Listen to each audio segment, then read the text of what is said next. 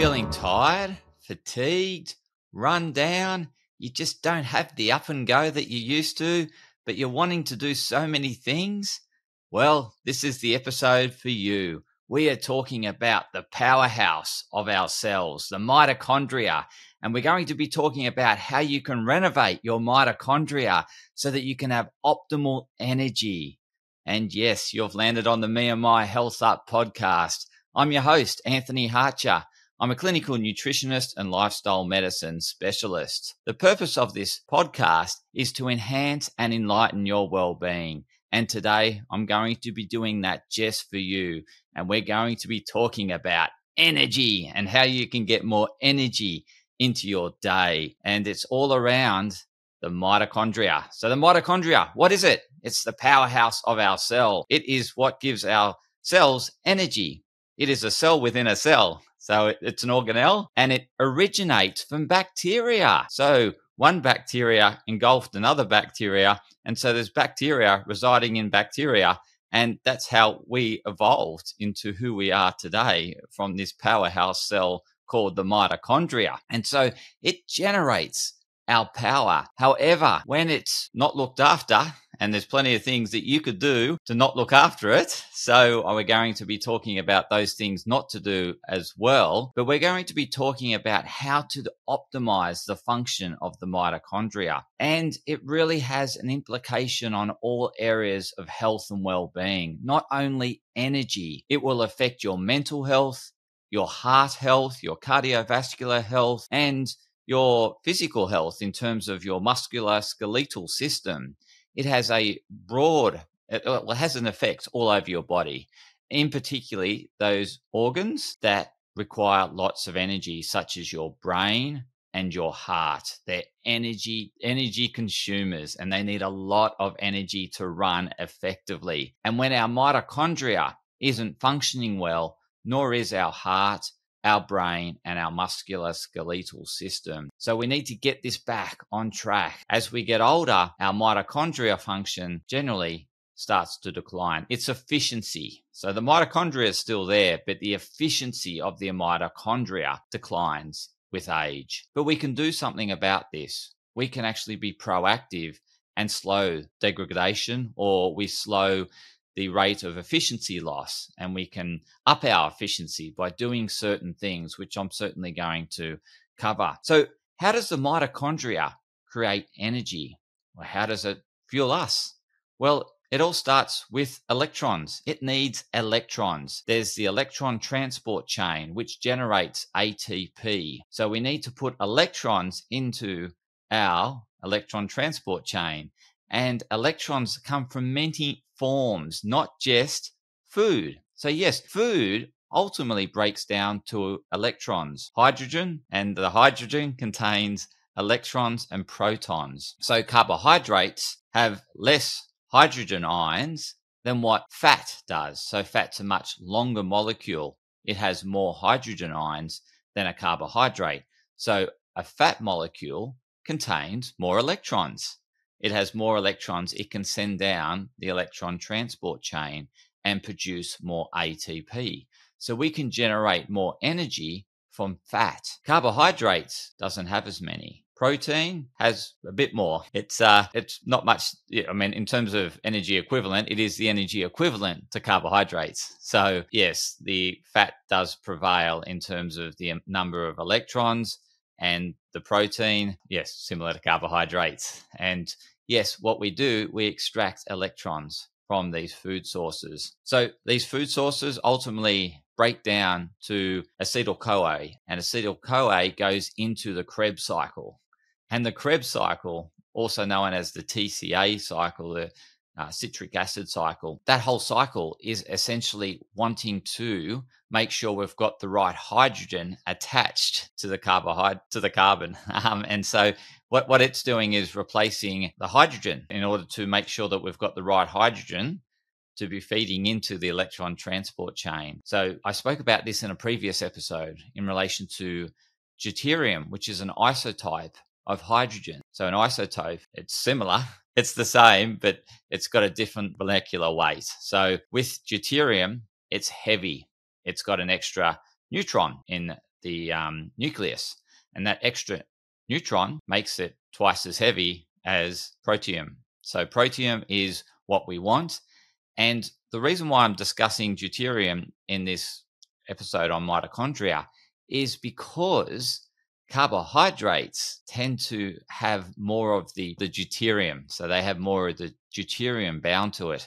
So when we consume excess amounts of carbohydrates, what we do is clog up that Krebs cycle that's trying to replace the deuterium with protium. So yes, there is protium majority, it's majority on the carbohydrate molecule. However, there is some deuterium, and depending on what sort of food you ate, whether it was highly processed, if it's more processed, it's going to contain more deuterium, and this will clog up the Krebs cycle. And so with the Krebs cycle, we only get 2 ATP generated from it. The rest of it comes from the electron transport chain. And that's where we produce a lot more ATP. So if we clog up the Krebs cycle, we produce very little energy from it. And then we're sending very little energy or electrons down the electron transport chain. And hence why a low carbohydrate diet works really well, because you're not clogging up the Krebs cycle. And what we can do is run the citric acid cycle efficiently, get real protium down the electron transport chain, sending the electron down the electron transport chain and pumping out the protons. And that is where we can then generate ATP with ATPase. And so what we need to do is really reduce our carbohydrates in order to run this cycle really efficiently. So this is why high-fat diets, low-carbohydrate diets are really effective and getting great results with people. And why people have got more energy is because fat is more deuterium depleted. It contains less deuterium, a whole lot less deuterium, whereas carbohydrates contain more. And so when we consume excess carbohydrates, we are slowing down this cycle to generate energy. So I really didn't understand the keto diet and why it was so effective until I understood this story around the mitochondria and the impact deuterium has on the mitochondria, and how it's like a real heavy molecule that just can't move through the cycle essentially effectively, and it clogs it up. It builds up. It's like a dam. It just keeps building up, and it's not allowing, and eventually the dam spills over electrons, and they're not actually getting down to the electron transport chain and creating ATP, which is the energy our cell uses. So the number one takeaway is to reduce carbohydrates, really minimize carbohydrates. You want to increase fat consumption, because we can generate more efficient energy through fat burning. So yes, we prefer fat in terms of driving an efficient mitochondria. We really want to consume more fat. We need protein. Because it's the basis of life. It's the building block of life. So we need the protein, the essential amino acids, in order to make things. So we want to consume protein, high fat. So a moderate amount of protein, high fat, really low carbohydrates, as low as you can get them. And this includes fruit, because the other thing I didn't realize is that fruit's rich in deuterium. So not only highly processed foods are rich in deuterium, you also have fruit that's really high in deuterium, because what plants do through photosynthesis. So deuterium naturally resides in the environment at 150 parts per million, thereabouts. And so the plant is taking in deuterium via water. So the plant, what it does is it sends the deuterium, when it's doing photosynthesis, it sends the deuterium to the fruits or to the tubular vegetables. And so the vegetables, the tubular ones, such as potatoes, sweet potato, pumpkin, all these, beetroot, carrots, they're all really high in deuterium. So yeah, they're great for young kids who need to grow, but for adults that can't use deuterium as well as kids, because we use deuterium in our structure. It's bound heavily to collagen. This is why adults shouldn't be consuming large amounts of collagen. So there's this big collagen fad that's going on at the moment, really pushing collagen for skin health. But in actual fact, it's really slowing down energy production within the system. And ultimately, when our energy system no longer works, we die. We don't survive anymore. And so it's really a story around mitochondria. And then with fasting helps us generate more efficiently because we're not clogging up our system. We're slowing the system down. We're not putting too much fuel in the system. And when we don't put too much fuel in the system gets more efficient. And this is why fasting and intermittent fasting is producing great results for people, is because of the mitochondria story. And secondly, because you're forcing your body to burn fat, and fat has really low deuterium content. So this is starting to piece together a puzzle that I couldn't quite ever get my head around because I just didn't understand it until I understood this picture around the mitochondria function. I knew about the mitochondria, but I had no idea about deuterium, the isotope, the hydrogen isotope. I thought water was water. I thought hydrogen was hydrogen. I didn't realize there was different elements of hydrogen that could affect our health so much. So reduce carbohydrates, encourage fasting. So have periods of fasting to improve efficiency. Reduce carbohydrates, improve efficiency. Eat more saturated fats. So up your fats, polyunsaturated and saturated fats, really, really good to drive mitochondria efficiency. And those fats, you want to make sure that they're not heavily processed, such as like not having margarine as a fat, choosing butter over margarine. So the less processed it is, the better it is for you. Ghee is a fantastic form of fat. And then you've got all the taro, which is beef fat. And then you've got lard, which is pig fat. All these fats are actually really good fuel for the body. The Sherpas in the Himalayas, how they climb the mountain is with ghee. They're just consuming ghee. They're also, and I haven't mentioned this, they're also extracting electrons from the earth. So the earth is negatively charged. And so when we earth ourselves, where we put our bare foot to the ground or our palms to the ground, we actually take in electrons from the earth. So the earth's negative charged. And so we can get electrons through earthing. This is why when you're walking outside and walking around with bare feet, you won't feel as hungry, or you won't feel the need that you need to get energy from food. That will be lessened. So if you want to eat less, spend more time outside and outdoors barefoot in sunlight, because sunlight it really helps power the mitochondria. So it's particularly the infrared light. So the infrared light is really important, and that's the heat part of sun. So the heat, the warmth you feel, that heat is infrared. We can't see it, but we feel it. It's the warmth. And that infrared light helps separate water within our body to create easy water. And that's another way, when we separate water, we create protons and electrons, positive and negative charges. And what does a battery have? A positive and negative charge. But it needs infrared light to charge it up. And so we can charge up the water in our body, and then we don't need to eat as much. So if we're getting sunlight and getting the infrared light, we still need UV light, but if you want to get the infrared without as much UV, well then obviously the very morning sunlight is the best. It's got less UV light, but we still need UV light. We need UV light to synthesize vitamin D, and vitamin D is critical for mitochondria function. And so in actual fact, we need the broad spectrum of light, the full spectrum of light, the non-visible and the visible spectrum of light. So ultraviolet light is part of the non-visible spectrum. Infrared is part of the non-visible spectrum. And we need them both to support the mitochondria, to drive the efficiency of the mitochondria so that it's getting more electrons. So when we get infrared light, we get the phase separation of water,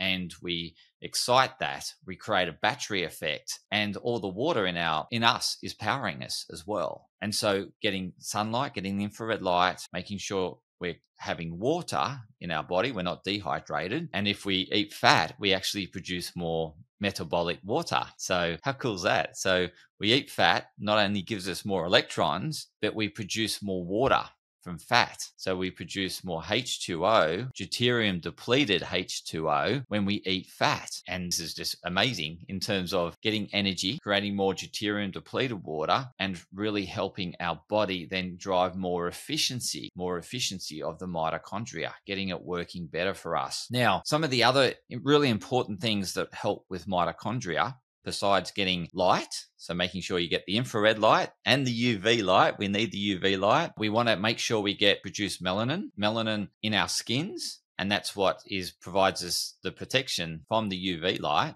It actually bounces off the UV light, but it absorbs all the infrared, the spectrums that aren't UV into our body. It bounces off the UV, and we still get the UV that we need in order to help the body synthesize vitamin D. So you can see how all nature's working with us together to actually create a really efficient system. And if we utilize by getting regular sun exposure throughout the day, so getting morning sun, and getting the morning sun helps protect us more during the midday sun. But we need the midday sun. We do. It's incredible. Hey, we need it for dopamine. We need it for dopamine production. And so you've probably heard about dopamine. Dopamine is that reward and recognition neurotransmitter. It's what we look forward to. We get that anticipatory sort of response, which is a buildup of dopamine in order to get something. So if we're thinking about food, for example, and where we're going to eat, the dopamine will start to build up and it'll start to accumulate, and it will give us the motivation. So dopamine's like that motivation to desire something that we want. We need UV light to create the dopamine. So it's a full light story. We need the full spectrum, but it's finding the right amount depending on your skin type and where you are in the world. So I'm not saying spend all day in the sun. Do it wisely. Get the morning sun, get the infrared light. Then that's going to build up some more tolerance to the midday sun. And then just get 5 minutes in the midday sun. And that 5 minutes is enough. What the science says is we need at least 30 minutes of the UV light 30 minutes per week. Okay, so that's really a day, less than 5 minutes a day, 4 minutes a day in the midday sun. So make sure you get that morning sun, get the infrared light so that we actually create that battery effect through splitting water, and we can generate energy through the splitting of water through our batteries when we separate water, and that requires infrared light. And so we want to make sure we're hydrated as well. We want to eat less carbohydrates so that we're sending more efficient fuel into our body that we can then produce more ATP, ultimately more energy. We then want to get cold exposure, because what happens with the electron transport chain, a chain of protein together, cytochromes together, protein molecules together. And what can happen is separation can happen between these cytochromes, and electrons leak out through the cytochrome. And in order to keep that coupled, if we get cold exposure, it provides like a compression. Not only the body compresses, the mitochondria, the cells compress, but also the mitochondria compresses, and it gets that electron transport chain coupled, and we get good flow of electrons through this electron transport chain, maximizing ATP production. So getting regular cold exposure is really good for us. So doing this on a regular basis, and it's getting to a point where it's uncomfortable. So this is why it's so healthy to be uncomfortable at times, not to the point where it's uncomfortable that you go into hypothermia. It's more getting to encouraging that shivering in the body. So whatever temperature gives you that shivering, and obviously you'll get more cold adapted the more cold exposure you get. But it can be just going outside on a relatively cold day and wearing less layers and spending a bit more time outside and feeling the cold. Actually feeling cold is good. We want our muscles to shiver. We want to create that thermogenesis in our brown fat. We want to drive the mitochondria and work it, and to get that coupling effect of the electron transport chain, so we can really create a strong, efficient mitochondria. So getting regular cold exposure is really helpful as well. The other part is the sleep, to obviously do the restoration, the repair work. So we need our sleep to repair the mitochondria. So making sure we're getting a good night's sleep is really important to repair the mitochondria.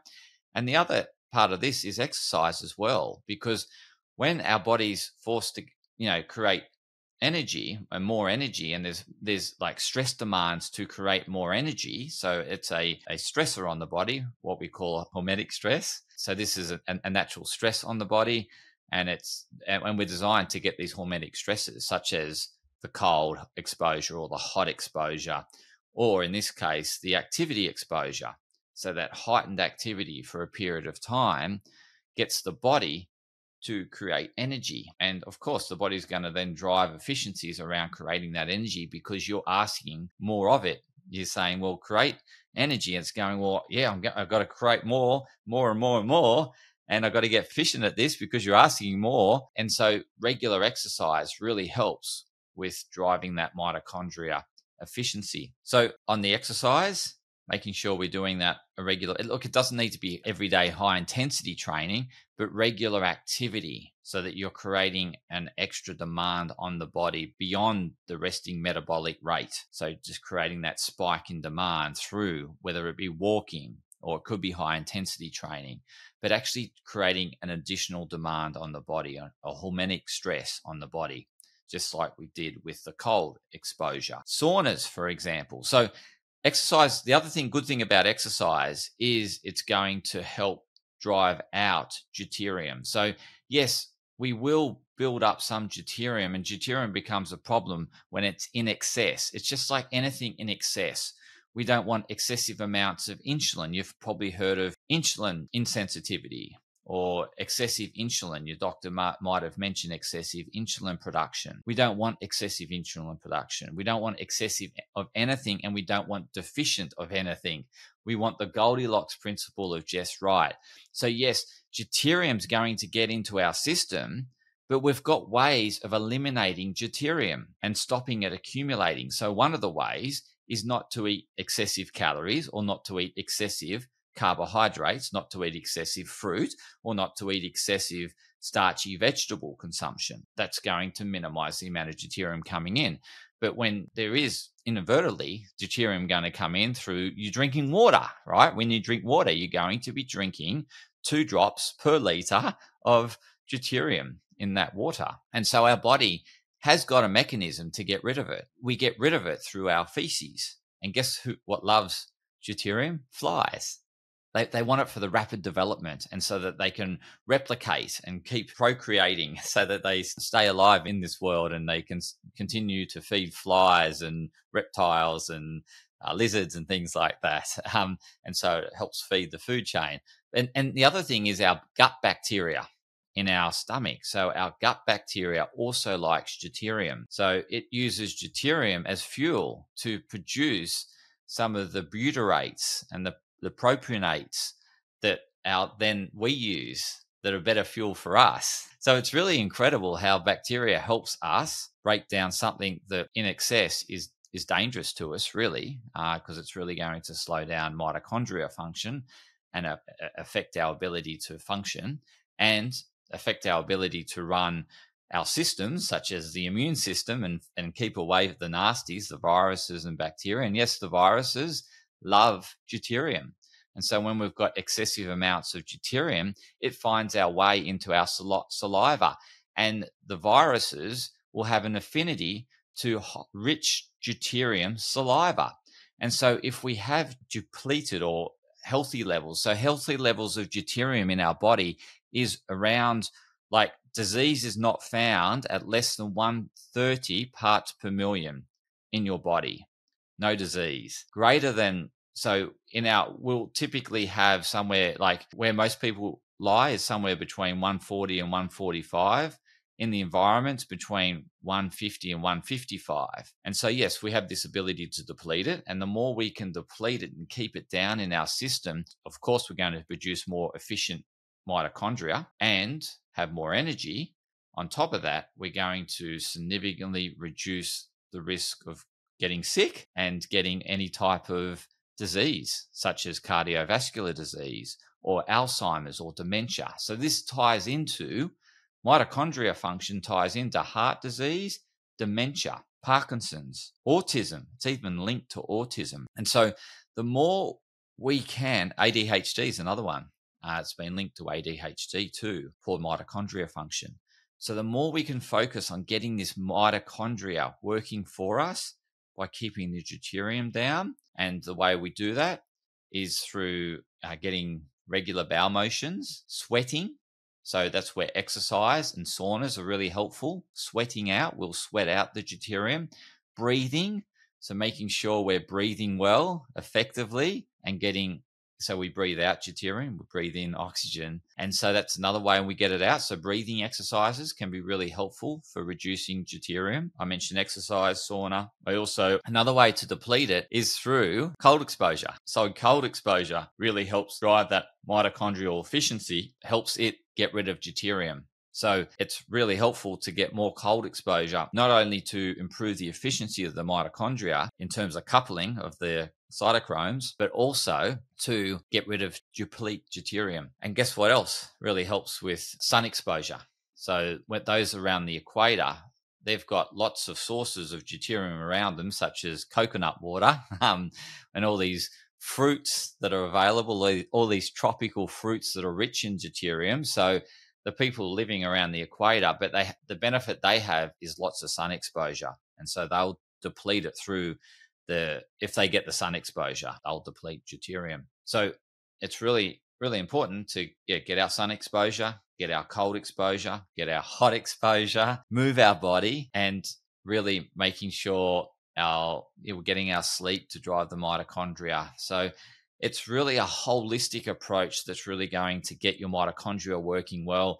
The other thing that I need to mention, because it's really important, is that in the mitochondria, there's a oxidation reduction reaction that's happening through the mitochondria, through the electron transport chain. So there's a constant process of oxidation and reduction. That to get that nice flow between oxidation and reduction means that we need to be in a very centered state. So when we're in a real oxidative state, such as when we're overly stressed or we're not getting the relaxation time to do the reduction, we out of balance. And so this is why it's really important to have that supportive lifestyle. And in terms of mindset, having a real balanced mindset, and I've spoken about achieving a balanced mindset and not having a polarized point of view or a polarized judgment on someone. That polarization creates an imbalance in the body, and it will find its way down to a cellular level where the cell can't do the redox reduction well enough, and it just finds itself in an oxidative state, and it's not doing the nice flow of electrons down the electron transport chain. And so we're losing electrons. And this creates decoupling of the cytochromes, which I mentioned before, and how cold brings the cytochromes together and allows the nice flow of electrons to maximize the amount of ATP generated. We get the decoupling when we've got the imbalance between oxidation and reduction, and that can come when we're judging people, when we're resenting people, or when we're feeling that we're the best in the world. We've got too much pride about us and we look down on others, and we've got excessive pride and we're not being ourselves. When we're our authentic selves, that's when we've got that nice balance of the autonomics, which allows that nice balance between oxidation and reduction at a cellular level down to the mitochondria level. So we need to have that balanced mindset. We need to, if we're feeling like we're judging someone, then we need to look at, okay, what am I judging them for? We need to look for the benefits of what we're perceiving as a negative trait or something they've done towards us. If we have that perception, then we need to look at the benefits. If we think it's a bad thing that they've done, we need to see the benefits to get the balanced autonomics. We need to look at when we've done it, to own it in ourselves so that we no longer have that judgment in others. So to actually own that trait in ourselves, own it within ourselves, see the benefit of it if we think it's a negative trait, or if we think it's a positive trait, to see the downsides of the trait, to balance the mind, which balances the autonomics, which balances us at a cellular level. and allows that flow of electrons down the electron transport chain, which maximizes ATP production. So I've shared a lot, and I've shared it in a holistic context, which is really important because we don't want to lose sight that this is just a low carbohydrate story, or this is just a fasting story. Yes, fasting helps. Calorific reduction or restriction helps. Yes, low carbohydrates helps, but it means we need to consume more fats. It still means we need to consume protein. We also need to then have that supportive lifestyle. There's no point of doing the intermittent fasting well, doing the low carbohydrates well, if we're not sleeping at night because we're resenting someone, we don't like someone, and we're judging them. If we're doing that, we're not getting a good sleep at night. We're not doing the restoration to the mitochondria at night to allow it to then perform the next day. So we need to do all these things. We need to move our bodies in order to create efficiencies in the mitochondria.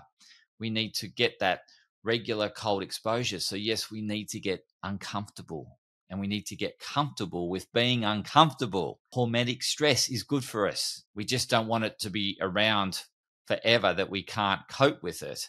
But having enough, that Goldilocks, not too much, not too little, just right. So this is a journey. And again, this is why I'm not sort of being really prescriptive around how many carbohydrates to protein. It's just reducing what you're currently having so that you're encouraging metabolic flexibility, and so that you're going to be switching between burning carbohydrates and fats. And over time, you'll be able to reduce it at your pace that you can do it at.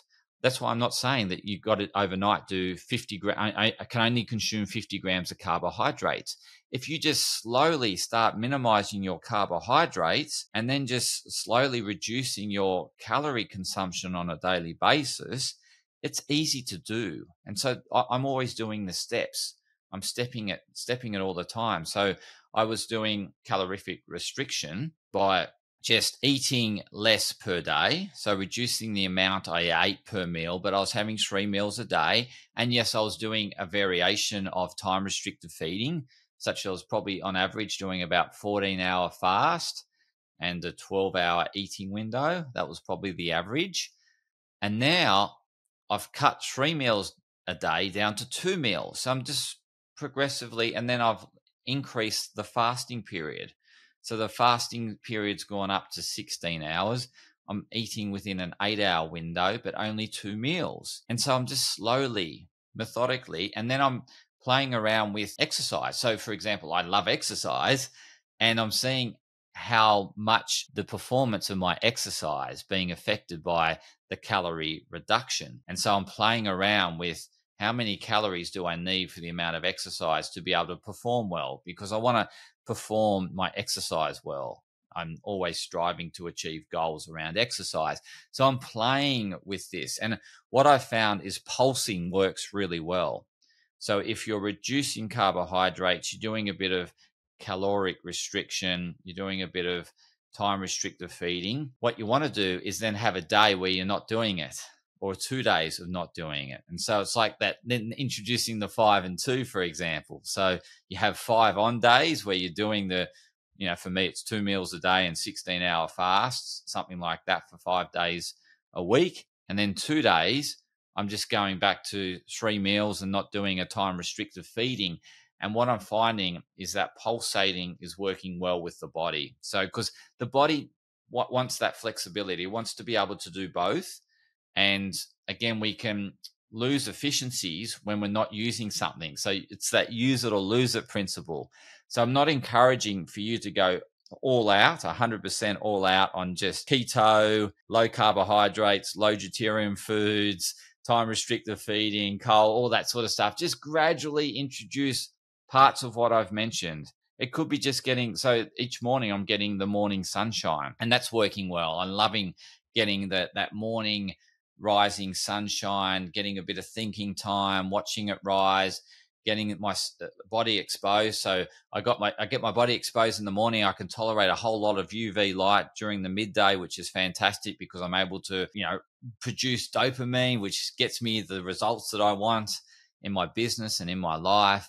So it's really important that we find this nice balance that works for you. So start small and build on it, work on it. Start in the area, whether it be light, just getting more light exposure, or whether it be just looking at reducing the amount of deuterium that you're eating. I've just produced a blog post, which I can attach to this. I can attach the blog post to this so you can look at the deuterium or the deuterium low foods and then how to deplete deuterium. So I can include that blog post in the show notes. Yeah, so just start looking at these little ways. In terms of like sauna, what the studies are saying is 57 minutes per week. So 57 minutes per week of a 90-degree plus sauna. So around that 90, 95 degrees, 57 minutes per week. So you could do 3 to 4 sessions of 10 to 15 minutes. In terms of cold, 11 minutes per week. And having that temperature somewhere, well, it's a temperature that makes you shiver. So what you want is get that gasp upon entering the water, or, the exposure of cold air outside, that gasp, oh, it's cold. And then you want to stay in it long enough just to feel a bit of a shiver. Not shivering for hours, but just getting yourself to the point of shivering. And then you'll find you build up more brown fat, you get more cold adapted, and you can last longer in the cold. You'll be able to find that you'll adapt to the sauna too. So just doing that 57 minutes per week in the sauna, 11 minutes in the cold exposure. In terms of UV light, I mentioned it's 30 minutes per week of UV light. So that's the midday light that you want to get a minimum amount of, and obviously work up towards it. The infrared light, well, if you get the sunrise, then you could get the first 2 hours of sunrise, because that's got really low UV. So you could even start with just an hour, just getting that first sunrise for the hour. Go for a walk at sunrise and maximize skin exposure to the sunrise. Maximizing your skin exposure to the sunlight. And that also applies to indoors. So non-native EMFs, such as those coming from screens, such as from mobiles, you want to minimize the exposure of the body to them. So this is why I wear the blue light blocking filters on the glasses. And then I've also got the filtering on the screen. And on top of that, I'll generally wear more clothes so that I'm protected. My skin's protected, because our skin also has these sensors, right? So it senses light and it senses non-native EMFs. Non-native EMFs are disruptive on our time system in terms of our clock, our circadian rhythm, and the clocks within our body. So in terms of the way in which the systems interact and function, and the communication between systems can be affected by non-native EMFs. So really minimizing that non-native EMF exposure will also help with the harmonious discussion that the organs have and need between one another. So that's really it in this session. I mean, I could talk for hours, but I'll have another session. There's going to be a lot more sessions on this as I dig deeper into mitochondria health, into quantum health, and how you can really up your health up to the next level. So we're going to the next level. We've got below that atomic level. We're at that subatomic level where we're talking protons and electrons and photons. Photons is what light sends to us. So particles of light. And we're going to do a lot more of this in 2024, because I'm really wanting to up your health. I'm upping my health. As I was sharing all my changes, I've actually written a blog, which I can share that in the show notes of this episode. Blog around the benefits, the results that I've achieved within this 2 months of doing this. So 2 months of doing the hot, cold. I've only done the diet for about 2 weeks, just over a week now, and significant changes in terms of cholesterol, blood glucose, blood pressure, weight loss, waist circumference loss. Yeah, so everything's going in the right direction as a result of doing this. Energy has had its highs, and also I've had its lows, but then I've realized that's when I've introduced a bit more carbohydrates to pick me up. So I'm finding that nice pulsing that works for me. So I've got a more steady energy. So I did hit a real low with energy after a bit of time. So I had that good energy for a while. And then I was having too much demand on the body and not enough energy coming in from sunlight, from water, from food, from the earth. So I didn't have enough electrons. So I'm finding that nice balance between my demands for ATP and the body uptaking electrons to create more ATP. So that's it for today's episode on the mitochondria and how to power up your cells and power up your life so that you go to the next level, the next orbital, the next level of healthing up. So I really appreciate you listening in. I'm running a course this year, which I'm launching at the beginning of the year. I'll also share links to that in the show notes. It's the Holistic Mind Mastery Program, 12-week program.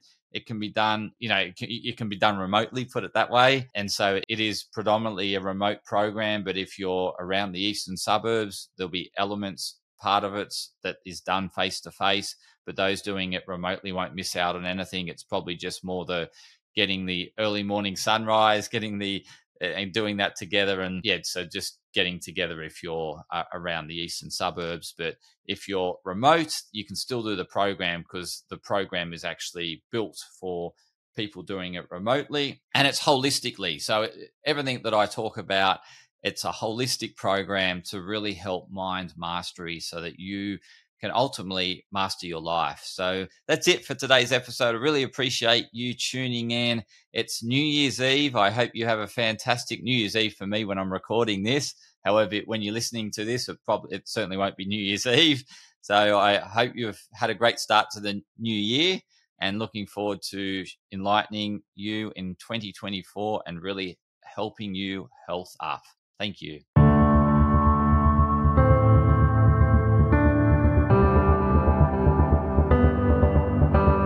Podcast disclaimer. This podcast and any information, advice, opinions, or statements within it do not constitute medical, healthcare, or professional advice and are provided for general information purposes only.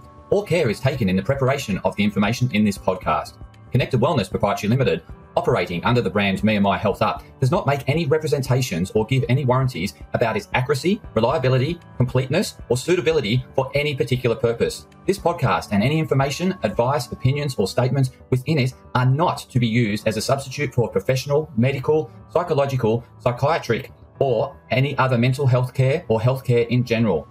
me&my Health Up recommends you seek the advice of a doctor or qualified health provider with any questions you may have regarding a medical condition. Inform your doctor of any changes that you may to your lifestyle and discuss these with your doctor. Do not disregard medical advice or delay visiting a medical professional because of something you hear in this podcast. This podcast has been carefully prepared on the basis of current information. Changes in circumstances after publication may affect the accuracy of this information. To the maximum extent permitted by the law, me&my Health Up disclaims any such representations or warranties to the completeness, accuracy, merchantability, or fitness for purpose of this podcast and will not be liable for any expenses, losses, damages incurred, indirect or consequential damages or costs that may be incurred as a result of the information being inaccurate or incomplete in any way and for any reason. No part of this podcast can be reproduced, redistributed, published, copied, or duplicated in a form without prior permission of me&my Health Up.